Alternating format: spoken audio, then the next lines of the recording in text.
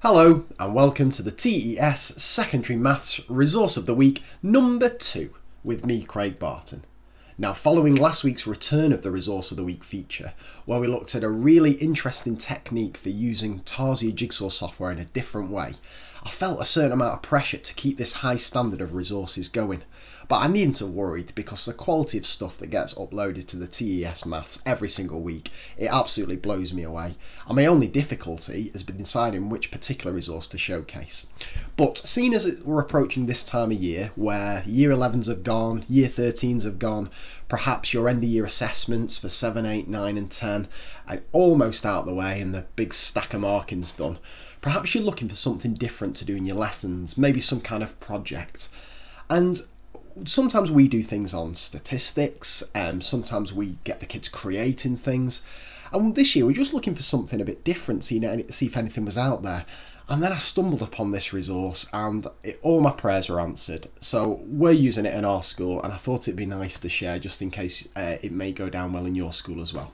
And it's this, the Maths Code Breaking Ciphers big resource pack that has been kindly uploaded by another of my favourite uploaders, Andrew Chambers.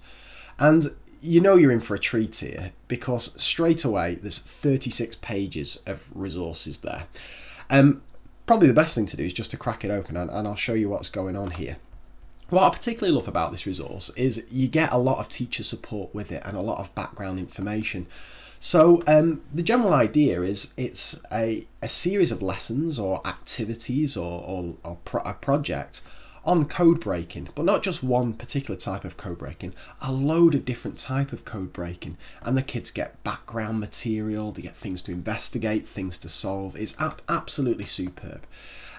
What I particularly like as well is this lesson plan example. So Andrew doesn't just dump the resource on you and say make of it what you will. It gives you a couple of ideas to get you started. So here's a way of running lesson 1 on Morse code generator. So there's a link to a video, there's a brainstorming session, and there's a way of introducing it, and then there's an excellent worksheet that really challenges the students and gets them working in groups.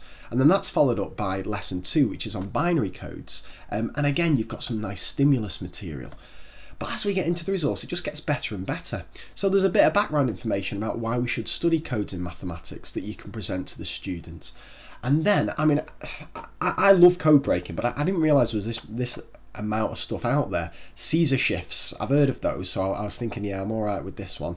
Transposition ciphers, flipping heck, a bit more of encryption here. I don't know how to say that word properly, so I'm not going to embarrass myself by attempting it. Then we got a bit of Isbn Codes, and again, notice each of these have a bit of background and a few activities for kids to try. Credit card codes, absolutely fascinating stuff. Enriched number puzzle, look at that, that's a toughie.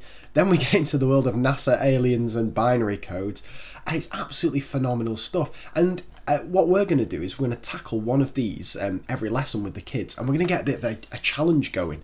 We're going to get the kids into groups and see how they get on with each of these particular challenges, give them marks and have a bit of a code leaderboard going on to see who our best code solvers are.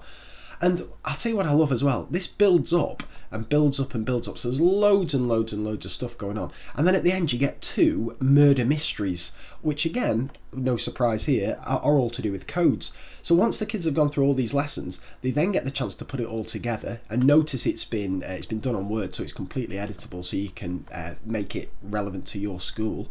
And then all the murder mystery clues require all the skills that the kids have picked up as they've been working through these series of code lessons.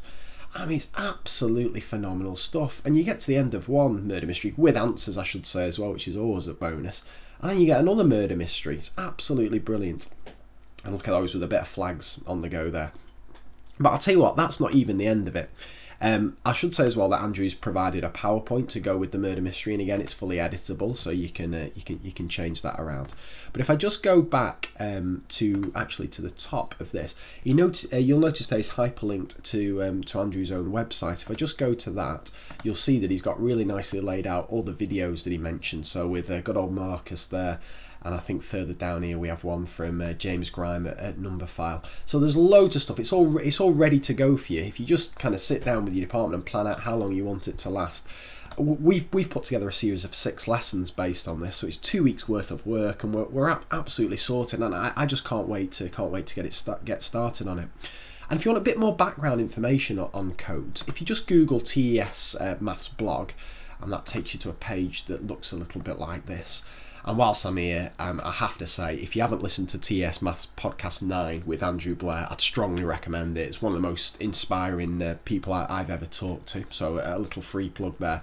But if you scroll down the TES Maths blog, you'll see here code breaking in maths, and Andrew's written kind of a companion piece to go alongside this resource about why he feels code breaking is important, and the different skills that it brings out, and problem solving and group discussion, and the rich history of codes, and how it goes right from Turing right up to the modern day when we're talking about credit cards and internet security and all that.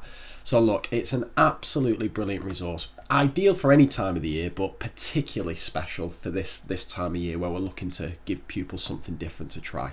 So if you like it and you find it useful, please pop onto the blog page in the comments below, and even just to say thank you to Andrew, or share some ideas how you've used it.